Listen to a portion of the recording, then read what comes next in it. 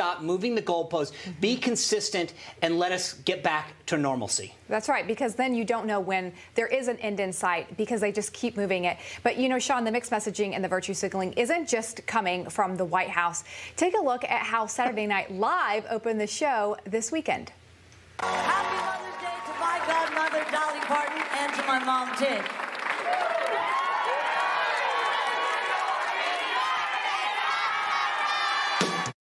All right, so from just a quick look at that, there's around 24 people on that stage or so. No mask. Now, I want you to take a look at the same stage an hour and a half later. What do you see? Look at this. Thank you to Miley Cyrus, the Kid Leroy, Grimes, my mom, and all the cast moms. Happy Mother's Day to all the mothers in the world. What do I see? A bunch of liberal, woke Hollywood leftists that are trying to send a signal that realize that they probably got caught at the beginning of the show doing what they do all the time. But this is consistent for Saturday Night Live and NBC. Remember, they paid audience members to come so that they could get around crowds because they called them, you know, employees by giving them a stipend or whatever it was. They are so full of it. It's, you know, they have one set of rules for them and another for everybody else. But they only put those masks on at the end because I think they probably realized at the beginning they were getting called out for it. Oh, absolutely. And this is the same city where you have a governor who's saying after 10 p.m., you know, the virus doesn't come out anymore or comes out after that. Or with alcohol. Right. It's just this mixed messaging and this idea that I have to put on a mask so I don't get in trouble. I don't look bad. No, it's, and they have made a mockery of this. And then you wonder why people are hesitant to listen to it, to obey it, to maintain it. It's their fault where we are and why people have lost trust. It's them who've perpetuated these problems, not anyone on the right. One more thing about COVID, though, before we move on. A majority of schools have started to open back up, but some students are actually not going to school. Why? Check out this headline from the New York Times. It says, schools are open, but many families remain hesitant to return. Experts have coined the term school hesitancy to describe the remarkably durable resistance to a return to traditional learning. And it goes on. It says an added complication is continued opposition to full-time, in-person learning from some teachers and district officials, with unions arguing that widespread vaccination of educators and soon teenagers as well does not eliminate the need for physical distancing. What is, I mean, this is, it's now, you know, again, schools have been safe. We've seen it with parochial schools. We've seen it with private schools. It can be done. It can be done safely. It's almost like the unions continue to find reasons not to do this. Well, absolutely. And I think this goes back to the administration saying that they would trust the CDC when the CDC said that it was safe to open schools, yet they didn't do it. And so now you have this concern from parents because they're saying, well, I'm getting a mixed message there. Yeah. All right. Well, the other big story in Washington right now is Liz Cheney. She is the #3 House Republican in leadership. There will be a vote on whether or not she keeps her leadership job this Wednesday. That's coming up. And Congressman Brian Babin from Texas, he is going to join us after the break to tell us what's really going on inside the House Republican Conference. That when we return. Congressman, where do you stand on the push to oust Congresswoman Liz Cheney? Well, the bottom line here, Lyndsay, is that we absolutely have to be a unified voice if we're going to take back Congress in 2022, in the midterm elections. And I've always liked Liz Cheney. I admired her father when he was vice president. He spoke up during the Obama administration and spoke his mind about some of the decisions that Obama was making. However, Liz is our #3 Republican in our conference.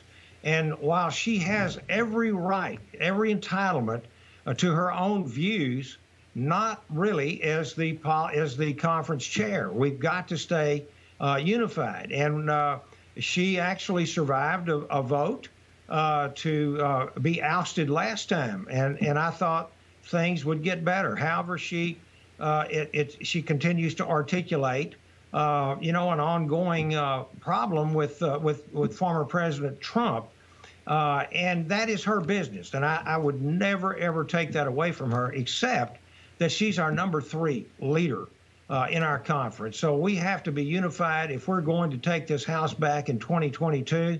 It is a must, an absolute must, especially in the face of lockstep Democrats behind AOC and Pelosi. We've got to pull together and take this House back and save America from socialism. That's the bottom line. I agree. Now, the interesting thing is, I think your analysis is spot on, Congressman, right? If you're going to go against the majority of the conference, it really makes it difficult to be one of the top leaders of the conference, especially when it comes to the messaging of it, right? And I think it's another thing to vote and to not bring it up, but it continues to come up in her talking points. But right now, a lot of media outlets, most of them left-wing, continue to claim that there's this civil war within the Republican Party. How would you describe that? No, I don't think there's a civil war. Certainly, there are some differences of opinion, but hey, we're Republicans. And again, we don't march in lockstep like the Democrats do. We all have our ideas and our philosophies. And, you know, we tend to vote those as history kind of shows us compared to the Democrats. But we absolutely, in this, everything's at stake. America is sitting on the precipice, on a cliff, if you will, of socialism, of going down a path that would lead to an America that would turn into a Venezuela. And we cannot afford to have dissension, you know, in the leadership, speaking for the entire conference of 213 or whatever we are currently seats in the House of Representatives. So it's just imperative that we get all on the same page when it comes to going after the real adversary here, and that's the socialist Democrats against the Biden administration, who promises unity, and yet we haven't been invited to have any input into some of these horrible bills. He's proposed $6 trillion in spending. He's opened our borders up. He's rolling our dereg back, and we're getting ready to have a huge tax hike under the guise of infrastructure. Well, I serve on the Infrastructure Committee, and I can tell you that most of this infrastructure proposal bill has nothing to do with roads, bridges, waterways, broadband, et cetera. It's simply to pay off the Democrat cronies, the blue states and counties, and we've got to save America. Right. Yeah. Well, I want to switch gears before we let you go to jobs. We saw jobs numbers come out last week, not as good as expected. And you can see why. There's a recent poll that shows how much people are making these states when they claim unemployment. I just want to show it. Washington State, 41,000 in and of itself. New York, 33,000. New Jersey, 37,000. And so you have several governors across the country who are actually suspending some of these unemployment benefits because they want to help people get back to work. There is a great jobs need. People aren't getting back out there. Where does Texas stand on this? I'm hoping that our state, our governor here in our great Lone Star State and our legislature, who is in session right now, needs to push back on this, because I said this from the very beginning. My friend and colleague, former chairman of the House Ways and Means Committee, Kevin Brady, we all talked about this back when we were passing the CARES Act, which I voted for. And we said, how are you going to get people to come back to work if you're paying them more to be, you know, off work, staying home than when they were working? And so we're seeing GOP governors around the country talking about cutting unemployment benefits. And, you know, they were expecting 1 million new jobs. What a disappointment under the Biden administration to have, you know, 266,000. Now we've got unemployment inching back up. You know, it's up to 6.1% right now.